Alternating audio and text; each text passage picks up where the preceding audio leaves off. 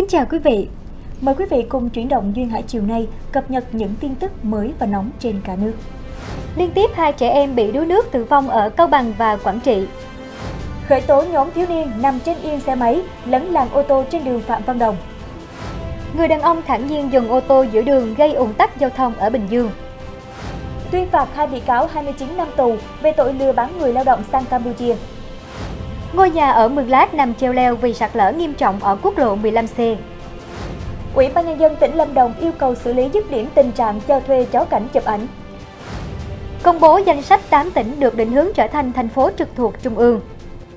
Thưa quý vị, 2 ngư dân tỉnh Khánh Hòa bị chìm tàu và trôi dạt trên biển mấy ngày được phía Trung Quốc cứu vớt cách đây 2 ngày và bàn giao cho Hải quân Việt Nam vào 9 giờ sáng nay.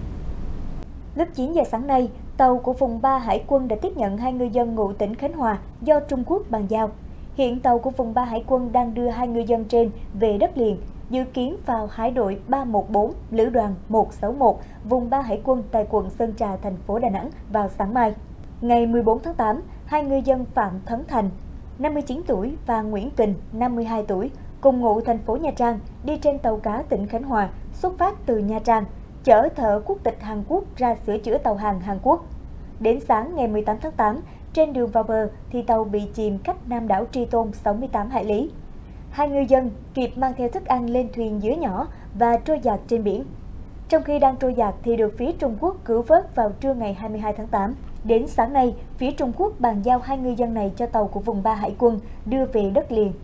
Tàu của vùng 4 Hải quân phối hợp với 2 chiếc tàu cá của ngư dân kéo thành công một tàu câu cá ngừ đại dương của tỉnh Bình Định bị phá nước chìm tàu về bờ an toàn.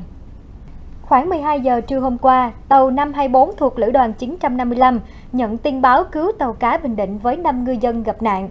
Tàu hành nghề câu cá ngừ đại dương bị phá nước chìm cách bờ khoảng 2 hải lý, thuộc vùng biển ở phía đông hòn Miếu Ngoại, thành phố Cam Ranh, tỉnh Khánh Hòa.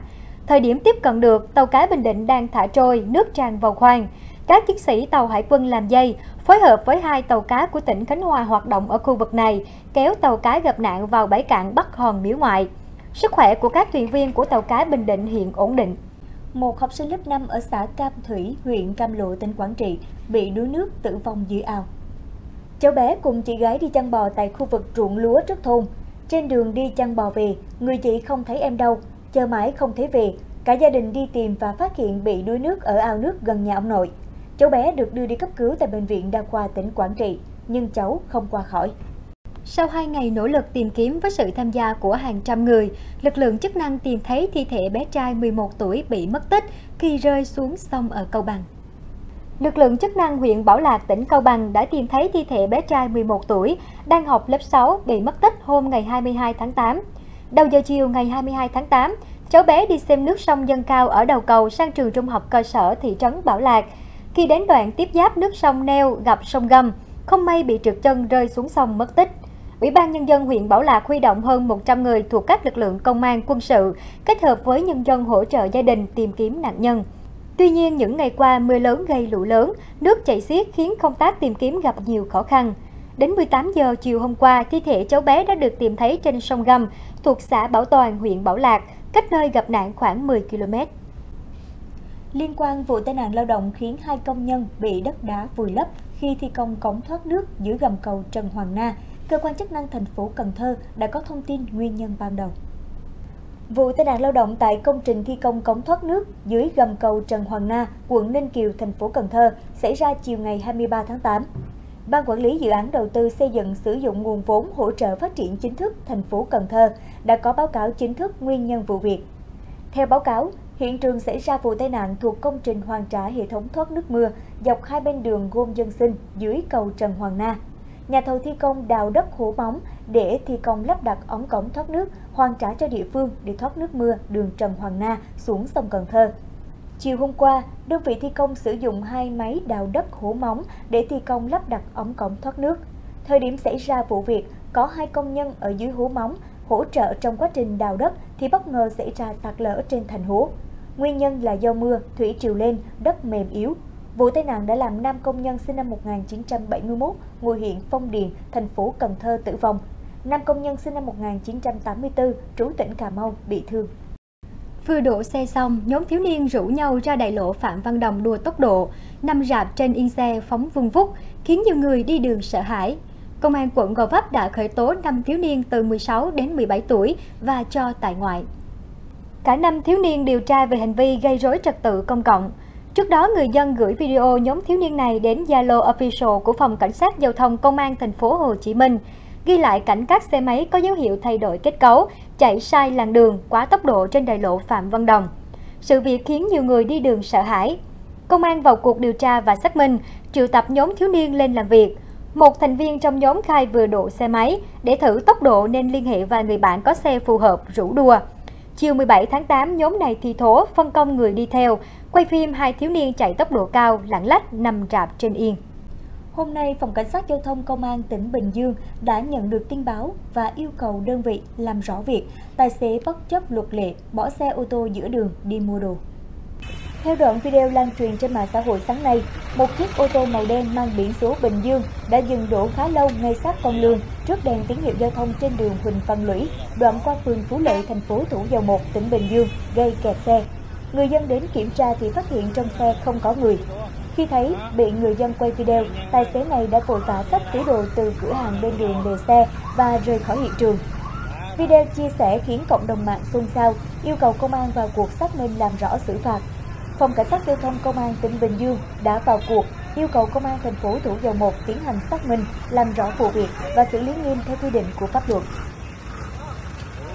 Hội đồng xét xử Tòa án Nhân dân tỉnh Lâm Đồng vừa tuyên phạt 2 bị cáo tổng 29 năm tù do mua bán người sang Campuchia. Bị cáo Phạm Xuân Thanh sinh năm 1984, ngụ thành phố Đà Lạt, bị tuyên án 16 năm tù. Bị cáo Đới Văn Lưu sinh năm 1988, ngụ tỉnh Thanh Hóa, bị tuyên án 13 năm tù về tội mua bán người. Theo cáo trạng, đầu năm 2022, Phạm Xuân Thanh tìm việc làm trên Facebook và được giới thiệu sang Campuchia làm phụ bếp, sau đó chuyển sang làm việc tại casino. Tháng 3 năm 2022, Thanh liên lạc với Nguyễn Thanh Quang ở thành phố Đà Lạt để tìm người sang Campuchia làm việc với mức lương 700 đô la Mỹ mỗi tháng. Nghe được thông tin, Đới Văn Lưu đã tham gia tuyển dụng 8 người Việt đưa sang Campuchia làm việc, nhận được khoản tiền trên 190 triệu đồng. Tuy nhiên, khi sang Campuchia, những lao động này bị mua bán, cưỡng bức và đánh đập. Hội đồng xét xử đã tuyên phạt Phạm Quang Thanh 16 năm tù, Đới Văn Lưu 13 năm tù về tội mua bán người.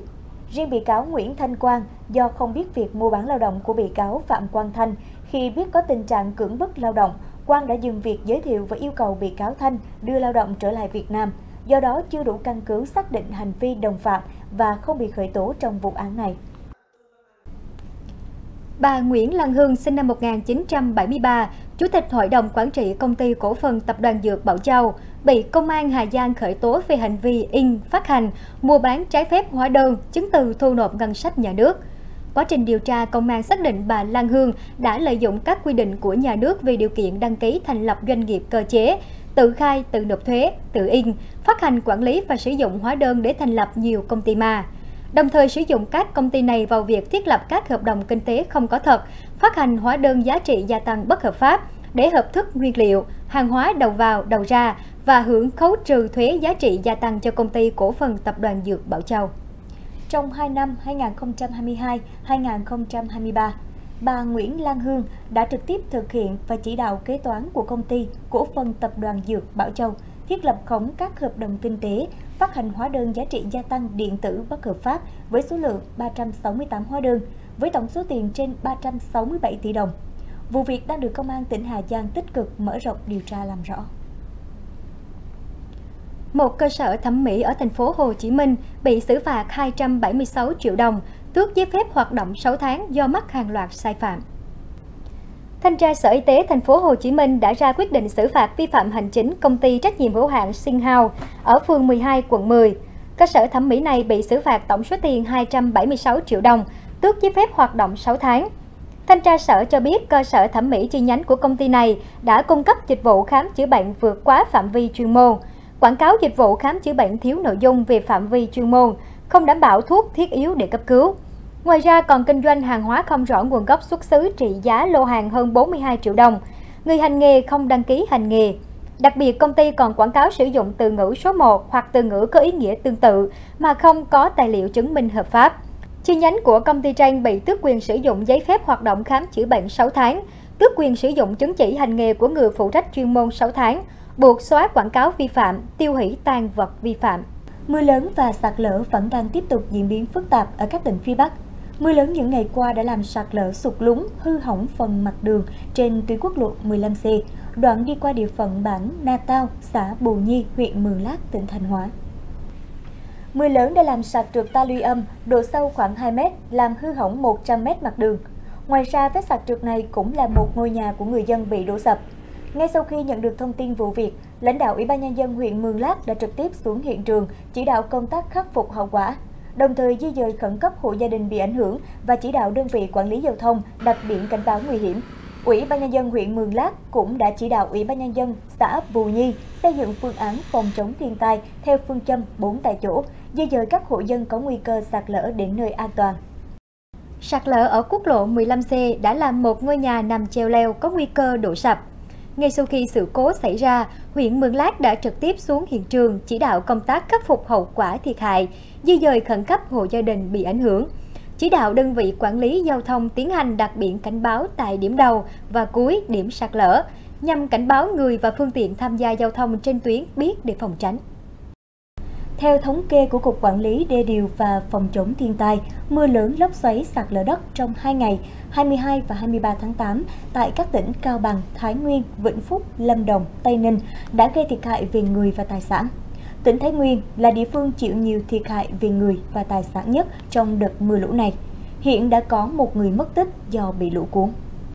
Ghi nhận đã có một người mất tích do bị lũ cuốn khi đi xe máy qua cầu Tràn xã Tân Cương, thành phố Thái Nguyên, tỉnh Thái Nguyên. Về tài sản, Thái Nguyên có 38 hộ di dời khẩn cấp do có nguy cơ sạt lở, hơn 161 ha lúa, hoa màu ngập úng, có 4 cột điện và 123 mét tường rào đổ và một số nhà dân bị ngập. Cập nhật thông tin vụ nhằm điểm thi lớp 10 ở Thái Bình. Sau khi hệ thống tuyển sinh đầu cấp tỉnh Thái Bình đóng chức năng đăng ký, tối hôm qua ngày 23 tháng 8, Sở Giáo dục và Đào tạo tỉnh Thái Bình đã công bố điểm chuẩn xét tuyển đợt 2 kỳ thi tuyển sinh lớp 10 công lập năm học 2024-2025. Có 1.532 thí sinh trúng tuyển vào 29 trường trung học phổ thông công lập trên địa bàn. Theo kết quả xét tuyển đợt 2 vừa công bố, điểm chuẩn xét tuyển dao động từ 27,1 đến 36,6 điểm. Trong đó, trường trung học phổ thông có điểm chuẩn xét tuyển đợt 2 cao nhất là trường Nguyễn Đức Cảnh. Như vậy, qua 2 đợt xét tuyển, toàn tỉnh Thái Bình có gần 16.300 học sinh đổ vào lớp 10 tại trường trung học phổ thông chuyên và 29 trường trung học phổ thông công lập đại trà trên địa bàn.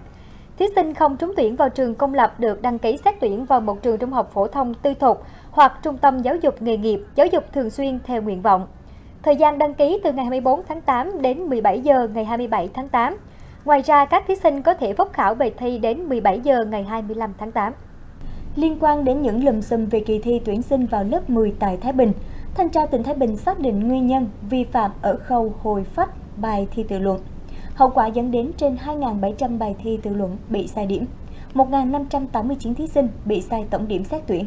Có 4 lớp chuyên và 11 hội đồng tuyển sinh các trường trung học phổ thông đại trà thay đổi điểm chuẩn. Trong đó, ở hệ đại trà có 237 thí sinh từ trượt chuyển thành đậu, 243 thí sinh từ đậu chuyển thành trượt. Hiện vụ việc vẫn đang tiếp tục được thanh tra làm rõ. Ủy ban Nhân dân tỉnh Lâm Đồng yêu cầu xử lý dứt điểm tình trạng cho thuê chó cảnh, chụp ảnh, bán hàng rong, dịch vụ tự phát tại các khu vực công cộng ở thành phố Đà Lạt. Theo lãnh đạo Ủy ban Nhân dân tỉnh Lâm Đồng, thông tin từ báo chí vừa qua cho thấy vẫn còn một số cá nhân tổ chức dịch vụ cho thuê chó để chụp ảnh ở quảng trường Lâm Viên, đài phun nước, cầu Ông Đạo, phố đi bộ Hòa Bình và một số khu vực công cộng khác. Trong đó có vấn đề ngược đãi với vật nuôi, phát sinh những hình ảnh phản cảm, gây dư luận xấu, ảnh hưởng đến uy tín, thương hiệu du lịch của Đà Lạt, Lâm Đồng. Do vậy, Ủy ban Nhân dân tỉnh Lâm Đồng yêu cầu Ủy ban Nhân dân thành phố Đà Lạt tiếp tục chỉ đạo thực hiện tốt công tác quản lý trật tự đô thị, kiểm tra xử lý nghiêm các hoạt động bán hàng rong, kinh doanh dịch vụ tự phát trái quy định tại khu vực quảng trường Lâm Viên. Đặc biệt xử lý nghiêm, chấm dứt tình trạng chiếm dụng không gian công cộng để kinh doanh dịch vụ cho thuê chó, thú cưng để chụp ảnh tại các khu vực công cộng trên địa bàn thành phố để tiếp tục xây dựng hình ảnh đô thị Đà Lạt văn minh, thân thiện. Trước thềm Quốc khánh 2 tháng 9 năm nay, Những hình ảnh đẹp về lá cờ đỏ sao vàng đã xuất hiện ở khắp nơi trên mọi miền Tổ quốc, trên mái nhà, trên cửa cuốn, để lan tỏa niềm tự hào, tự tôn dân tộc. Mới đây, Thiếu tá Công an ở thành phố Đà Nẵng tạo lập cờ Tổ quốc bằng 26 giấy chứng nhận hiến máu tình nguyện. Thiếu tá Phạm Văn Hiếu đang công tác tại đội quản lý hành chính, Công an huyện Hòa Vang đã vẽ lá cờ Tổ quốc theo một cách đặc biệt từ chính những tấm chứng nhận hiến máu của mình. Với mong muốn tuyên truyền, vận động mọi người tham gia hiến máu tình nguyện, đồng thời thể hiện niềm tự hào, tinh thần yêu nước chào mừng Quốc khánh 2 tháng 9. Thầm lặng hiến máu cứu người suốt 17 năm qua, những tấm giấy chứng nhận hiến máu của anh Hiếu và của người thân, đồng đội lần đầu tiên được hiện diện trong một hình hài mới thiêng liêng và ý nghĩa. 300 tân sinh viên tiêu biểu vượt khó là con của đoàn viên, công nhân, viên chức, lao động được Liên đoàn Lao động tỉnh Quảng Ngãi tuyên dương vào sáng nay. Chương trình đã tuyên dương 300 tân sinh viên tiêu biểu vượt khó là con của đoàn viên, công nhân, viên chức, lao động. Trong đó trao học bổng cho 270 tân sinh viên tiêu biểu, mỗi suất 1 triệu đồng và 30 tân sinh viên tiêu biểu nhất có thành tích xuất sắc, vượt khó vươn lên trong học tập, mỗi suất trị giá 2 triệu đồng. Hoạt động biểu dương tân sinh viên được Liên đoàn Lao động tỉnh tổ chức nhiều năm nay nhằm ghi nhận, khen thưởng kết quả học tập và động viên tân sinh viên tiếp tục phấn đấu trên con đường học tập. Đặc biệt, chương trình muốn tri ân đến các bậc phụ huynh, đoàn viên công đoàn vừa thực hiện tốt nhiệm vụ của cơ quan, vừa làm tròn trọng trách nuôi dạy con tốt, nêu tấm gương sáng và lan tỏa tinh thần hiếu học. Phát biểu tại chương trình, Chủ tịch Liên đoàn Lao động tỉnh Nguyễn Phúc Nhân nhấn mạnh, đại học là cánh cửa rộng lớn, mở ra chặng đường mới với bao hy vọng và niềm tin tươi sáng. Mỗi sinh viên có hoàn cảnh gia đình khác nhau, điều kiện sinh hoạt và học tập khác nhau, nhưng có một điểm chung là đã nỗ lực hết mình trong hành trình chạm đến ước mơ vào giảng đường đại học. Để tiếp tục học tập, rèn luyện trở thành những người có ích cho xã hội và đóng góp xây dựng quê hương đất nước, mong muốn các tân sinh viên tiếp tục phát huy truyền thống hiếu học của quê hương Quảng Ngãi, nỗ lực cố gắng phấn đấu nhiều hơn nữa trong học tập và rèn luyện để thực sự là những chủ nhân tương lai có bản lĩnh, có trí tuệ, góp sức mình xây dựng quê hương núi Ấn sông Trà tươi đẹp.